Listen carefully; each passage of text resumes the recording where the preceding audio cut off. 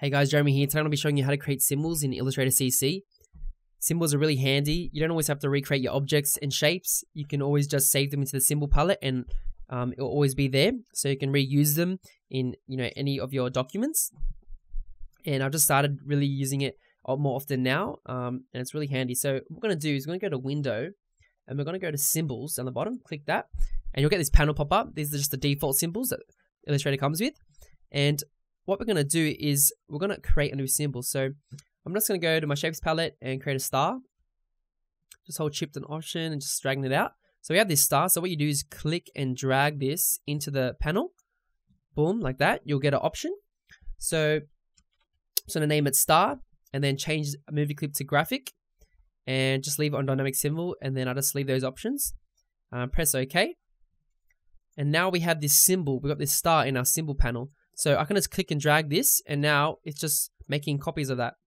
Really easy. So I'm just going to delete those. And before we can use this star as a shape, we have to break the link. So if I'm going to select it, and if you look up the top here, we've got edit symbol and break link.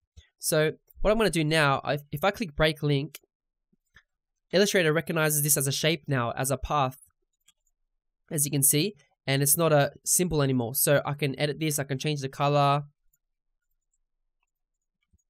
and so forth. So you always have to break the link to make sure that it's editable and that you won't run into any problems. So always do that when you're dragging it out. And what else we can do is we can also edit the symbol. So if we don't like the look of it, maybe we want to change the color. I'm going to select the star and go edit symbol. And then I'm just going to select it. And I'm going to go just change it to a yellow. And then press escape to get out of the edit mode. And then like that. And now we have this star and it's changed it in the symbol palette. So if I save that, it's going to save that as that yellow star we just re-changed. So what we're going to do now is I'm just going to delete this star and we're just going to go more in depth into the options. So if I select the star and if you click on the little drop menu, you can duplicate it.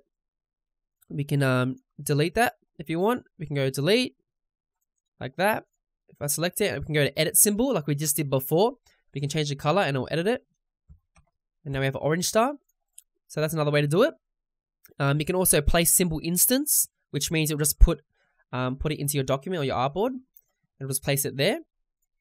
You can also, select or unuse symbols. Say if I don't want these symbols that I'm not using, you can delete them. You can sort by name if you want, or change the list. But I prefer thumbnail view. It's easy to look at. And we can also save and open symbol palettes. So what I'm going to do is I'm going to open a symbol library. So Illustrator comes with all these ones, but you can save custom ones. So if I just click on any of this, I'll click on charts and it's going to open the chart and I can use these symbols if I want. Or I can, you click this little arrow here on the bottom and it will go to the other palettes that you have or that comes with Illustrator. So I got like a floral one. I can use this. That's pretty cool. Got like a plant, but I'm not going to use this. So I'm just going to close these. You can just close these. And I'm going to open one that I've created. So if I go symbols, and you can just right click and then close the tabs. So I've created these symbols here. And I use these, I've used these recently. These for logo design or if I'm doing like a badge or that type of thing. Or even if you're doing a client project and they want to see like the design in context, it's good to save like mockups. So I've got this one that I've downloaded online for free. It's a shirt mockup, so I can drop the logo in on the shirt and save it as a PDF, and the client will like that, which is pretty handy. I can just drop these ones in if I'm doing like a logo design to see which one I like. So it's good to create shapes. If you're always constantly creating maybe triangles or arrows, that type of thing, or if you have a specific shape you're always using in your designs, make sure you save it instead of always recreating it. It's better just to drop it in your symbol palette and always have it there. So what we can do now is I'm just going to close this and say we've got this new palette.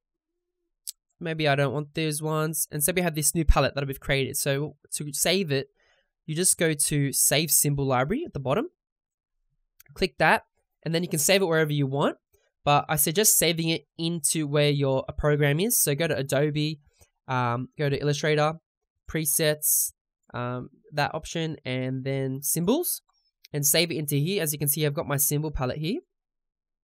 So it's best to save it in here so Illustrator will recognize it, so you don't always have to, go find it, because then it will register it. So save it in this folder here with all the other ones, and I'm just gonna press cancel. So you save that, and then it'll pop up in Open Symbol Library, and as you can see here, my symbols with all the shapes is there already, and you can just select anyone. So if I click that, it's there. So yeah, that's pretty much how you use symbols, guys. It's a great handy tool.